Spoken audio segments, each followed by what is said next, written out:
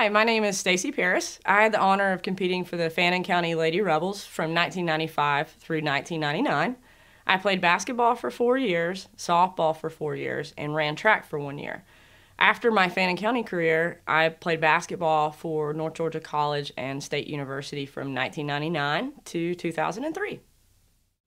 I started out school at Epworth Elementary School. I think that's where my first competitiveness came from, playing with all my friends on the playground with tag and on the merry-go-round, and that's kind of where it all began.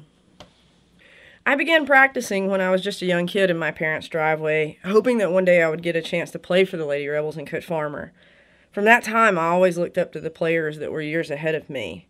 I was fortunate enough to have parents who supported me, never missed a game, and shuttled me around to all of the games that I was playing. When I was a kid, I fell in love with basketball the most. I enjoyed the competitiveness and working together as a team. I've carried the lessons I've learned with sports all throughout my life. What I remember most from my years of playing was the journey to get to the one goal that I always had, a state championship.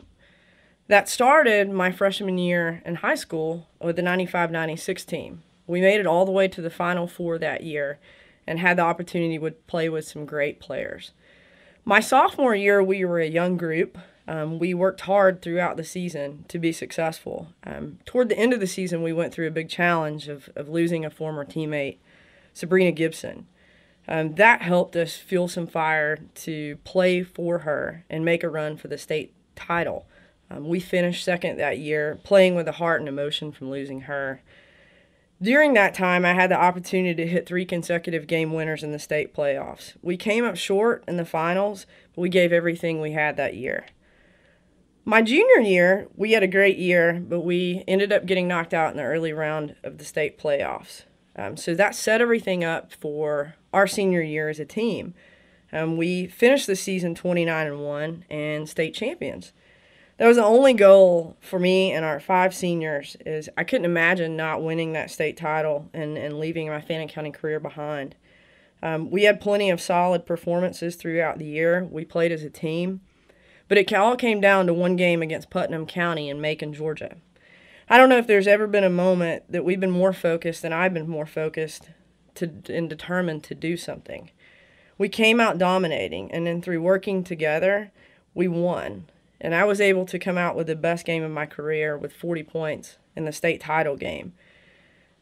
I and the team couldn't have asked for a more storybook ending. Sharing in the joy of winning the state title with my teammates, my parents, my family, friends, fans, and coaches, and anyone else who was part of our journey throughout the 4 years.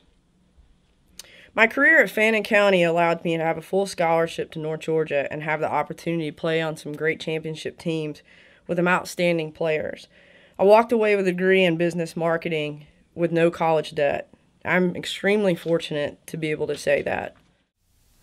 There are so many people that I want to thank. First and foremost, I want to thank my parents for always being there to support me, to take me to games through, attending all the games throughout my career. My teammates, they made it so wonderful. We were able to achieve so much, and it's incredibly special. I get to take all those memories with me. Coach Farmer and Coach Payne, I can't thank enough. They're some of the best coaches you could possibly ask for, and they brought out the best in me and all of us. And then all the fans and anyone else that was along the way that supported us through that journey, I can't thank you enough. It's an honor to be included in such athletes for the Fannin County.